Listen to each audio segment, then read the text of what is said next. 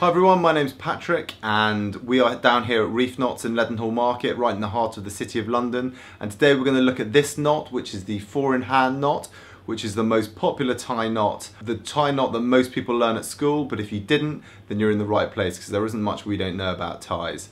So let's get straight on with it. So first things first, you've got two ends of the tie, the thick end, which we'll call the blade, and the thin end, which is known as the tail. First of all, we need to put our collar up, do our button up.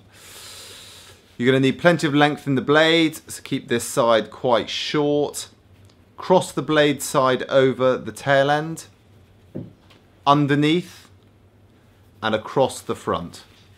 And that is really the formation of our tie. That's the loop that we're going to tuck it through. And then we just put it through the V and tuck it through the loop we've made. Simple as that.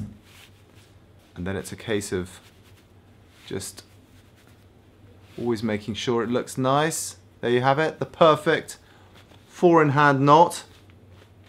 Just simple as that. So that is it. That is the 4-in-hand knot.